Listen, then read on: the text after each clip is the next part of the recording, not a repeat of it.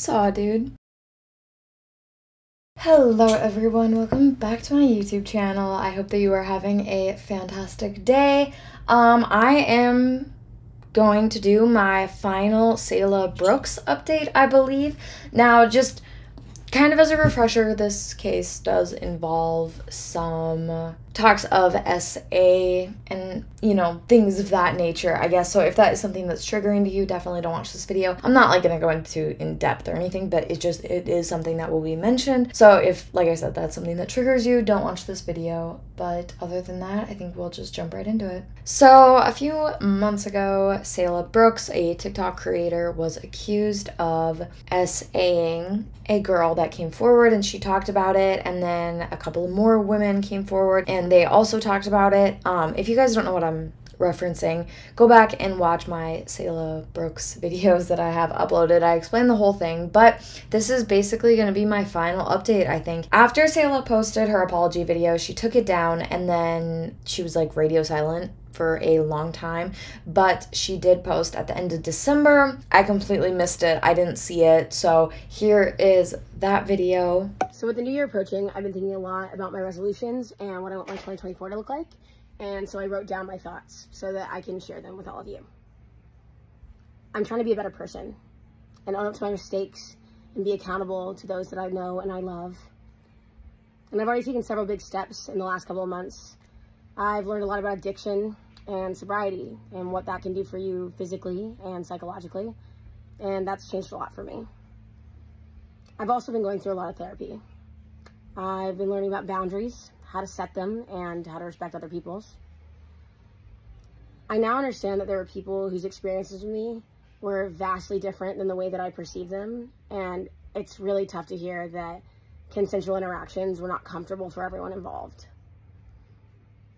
I never knew that some of these former friends and partners claimed that I hurt them until they posted it online.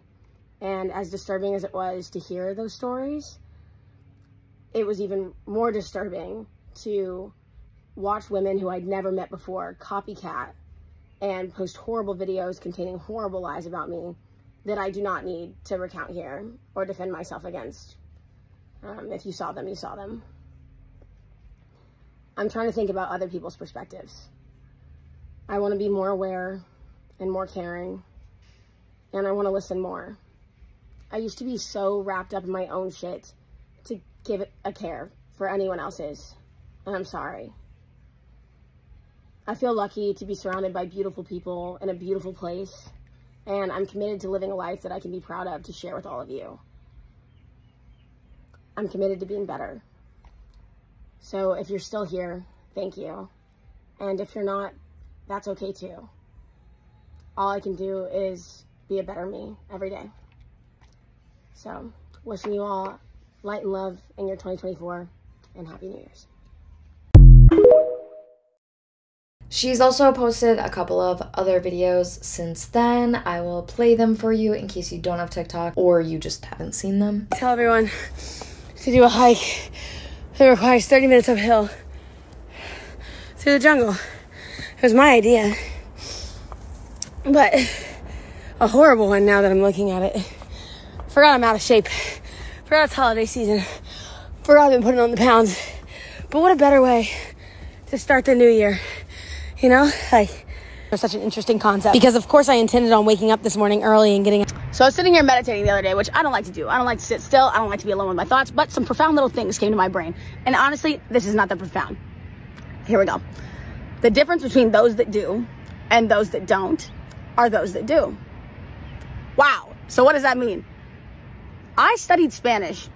What's up, baby? So I finally bought a vehicle. What's up, babies? New Year's resolutions are such an interesting concept because, of course, I intended on waking up this morning early and getting a head start on my day, going for a run and mapping out my vision board. But instead, I woke up a little later than I intended and ended up going to do something fun to cheer myself up. I think it's hard to start on the first with everything that you intended for the year. And maybe you did better than I did. Maybe you were up at 5 a.m. and started your 75 hard. And if you did, congratulations. But I decided just to start with the small things, like doing 10 push-ups every hour or stretching to start my day. And I may not have had the time to sit down and cut out pictures and make a physical vision board, but I did sit down and journal out all my thoughts and feelings. But most importantly, I spent the first day of the year prioritizing having fun and doing something that, although it might seem crazy to you guys, feels like meditation to me. And for some reason, I thought for sure that after this, I'd be ready to go and conquer the day. But of course I wasn't, because with New Year's Eve comes New Year's Eve parties, which means staying up late and out with your friends. And if yours was anything like mine, it resulted in being incredibly sore because you hiked up a mountain. And so even though my mind wanted to take things as fast as possible, I ended up just going to get some breakfast with some friends, telling myself over and over again in my mind that it's okay to take things slow and just nourish myself. And now at this point, I was definitely sure I was going to be able to get things going, but I headed over to a friend's house and their bed was just so comfortable that I fell asleep for 2 hours. And again, I had to remind myself that not every day has to be perfect. We put so much pressure on resolutions and the first day of the year and what it's supposed to mean. But I've learned recently that even if you're just stepping an inch in the right direction, it's still the right direction. And you're doing better than the overwhelming majority that just don't start because they think it's not enough. I've got a few things that I'm committed to for the rest of the year, but I also know that I won't always be perfect. There will be days where I'm too tired to get up and run, and there will be days where I miss the sunset. But as long as I'm headed in the right direction, I'm not too worried about it, because some days are just for being lazy and spending time with your friends.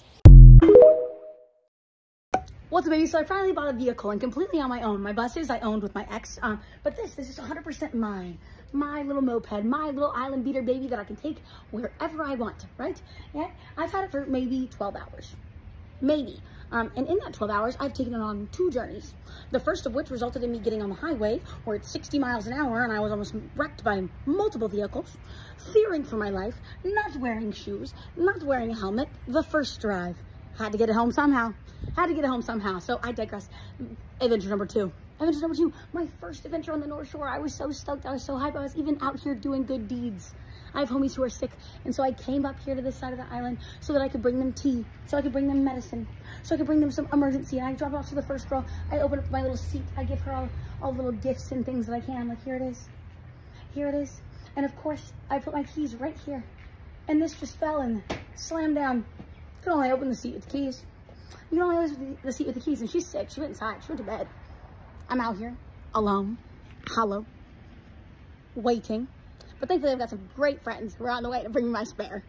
So, can't be left alone with nice things. That's the lesson here.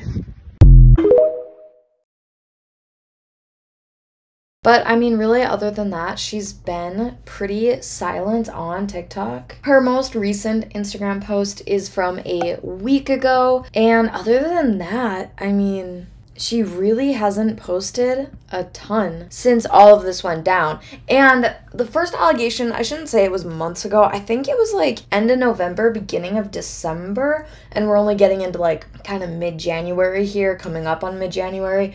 So I guess this has all kind of happened very close to each other in terms of the situation as a whole. But that is pretty much it. I feel like Salah is just going to try to move past the whole incident, the women coming forward with allegations. Now, to address a couple of comments, I do agree that if there was some sort of evidence or an investigation that could potentially help the women who came forward's case, I think that it should be released because, I mean, everyone is innocent until proven guilty. And while we've gotten a little bit of proof, we haven't gotten much, unfortunately. So I don't know, that's just something I saw a lot in my comments. And yes, I agree that, some proof would be very helpful. But also I feel like survivors in cases like this should be believed. I mean, you don't want to just not believe them, because I think we all know someone who has been at some point in their lives affected by SA, and it's very important, I think, to believe the victims. But I also understand wanting proof of some sort that would be helpful, but I'm not a survivor in this case, so I can't really speak a ton on that. But that is it for today's video, just a short little update, and I think this will probably be the last Salah video that I post unless something more comes from this. But as of right now, this is where we're at. So thank you guys for watching. I hope that you have a fantastic rest of your day. I hope it's safe and I hope it is happy. But that is it for me today, so I'll be back with another video. Bye, guys.